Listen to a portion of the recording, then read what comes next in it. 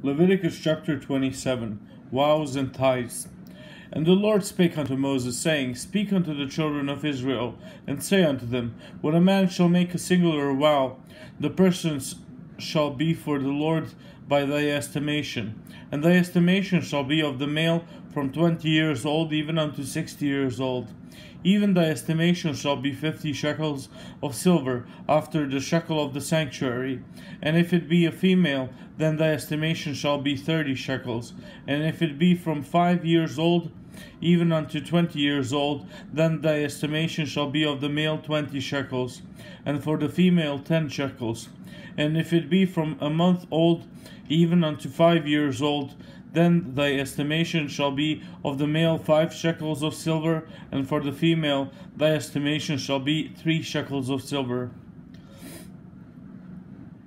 And if it be from 60 years old and above, if it be a male, then thy estimation shall be 15 shekels, and for the female 10 shekels. But if he be poorer than thy estimation, then he shall present himself before the priest, and the priest shall value him. According to his ability that vowed shall the priest value him. And if it be a beast whereof men bring an offering unto the Lord, all that any man giveth of such unto the Lord shall be holy. He shall not alter it nor change it, a good for a bad, or a bad for a good. And if he shall at all change beast for beast, then it at the exchange thereof shall be holy.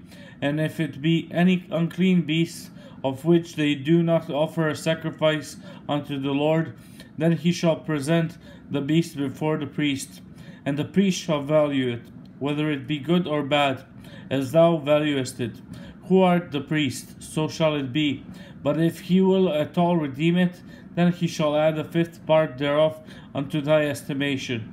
And when a man shall sanctify his house to be holy unto the Lord, then the priest shall estimate it, whether it be good or bad. As the priest shall estimate it, so shall it stand. And if he that sanctified it will redeem his house, then he shall add the 5th part of the money of thy estimation unto it, and it shall be his. And if a man shall sanctify unto the Lord some part of a field of his possession, then thy estimation shall be according to the seed thereof. An homer of barley seed shall be valued at 50 shekels of silver.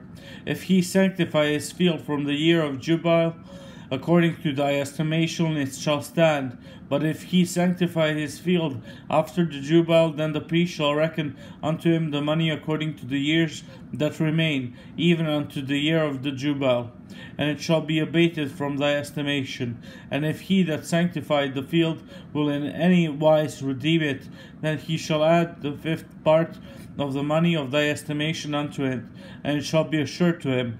And if he will not redeem the field, or if he have sold the field to another man, it shall not be redeemed any more, but the field when it goeth out in the Jubile shall be holy unto the Lord, as a field devoted.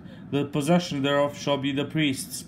And if a man sanctify unto the Lord a field which he hath bought, which is not of the fields of his possession, then the priest shall reckon unto him the worth of thy estimation, even unto the year of the Jubile. And he shall give thine estimation in that day, as a holy thing unto the Lord. In the year of the Jubile the field shall return unto him of whom it was bought, even to him to whom the possession of the land did belong. And all thy estimation shall be according to the shekel of the sanctuary. 20 gerahs shall be the shekel. Only the firstlings of the beasts which should be the Lord's firstling, no man shall sanctify it. Whether it be ox or sheep, it is the Lord's.